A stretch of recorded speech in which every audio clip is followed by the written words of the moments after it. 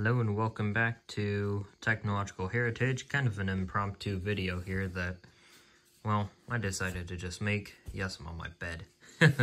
So yeah, kind of a low effort video. This is a 1950s, I want to say, Nutone push light model PB-8, a doorbell push button. Very cool. I got this at the Restore. Paid 50 cents for it, which I kind of feel I overpaid maybe a bit. I mean, yeah, it's 50 cents, but no, I'm just kind of cheap. The reason why I say that is because the price was stuck right over this little lump here, and also where it's all burnt and discolored, which kind of is a shame. It's also cracked down the center. I don't mind the crack as much because it kind of blends in. It's the ridge where it splits there is where it kind of bothers me. Yeah, there's a cool doorbell. It came with all the original hardware, and I do have the terminal screws out so I can pop the back off. Very high hours. You could replace this lamp card. You can send the old one to Nutone with 50 cents, and they'd send you a new one for this. So that's pretty cool.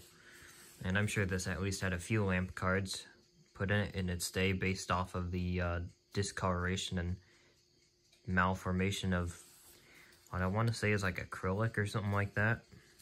I'll pop the lamp guard off here. Now, this lamp is dead.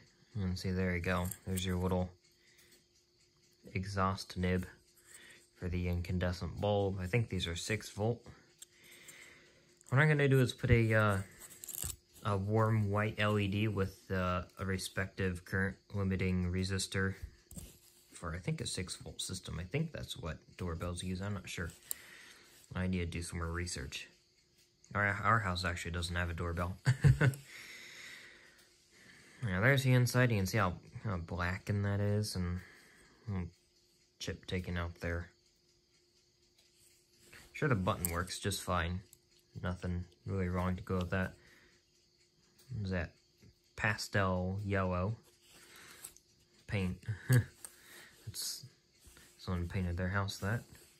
But yeah, this is very cool. You could stick your a name tag in there. In fact, it says right there, name card. So you put that back on there.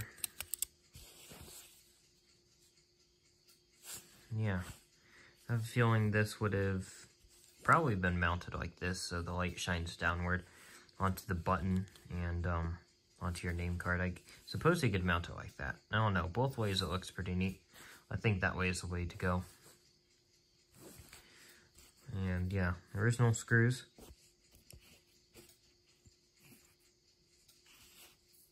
And yeah, someone's kind enough to put these little cardboard things for the screws to keep those with it. And obviously those are the terminal screws. But yeah, pretty cool. It's kind of a long-winded video, geez. 3.5 minutes, gonna be 4 minutes by the time I end it. Thought I'd show this off, just because of how interesting it is, and I could only find one other picture of these online. Probably was an old eBay listing or something. It was new in box. This one is far from that, but yeah. Very cool nonetheless. And yeah, I figured I'd document that to share it with the rest of y'all. So thanks for watching. I'll probably have more videos on wiring devices and stuff like that. I don't know, would a doorbell button be considered a wiring device? I suppose so. But yeah, more to come, so stay tuned, and thanks for watching.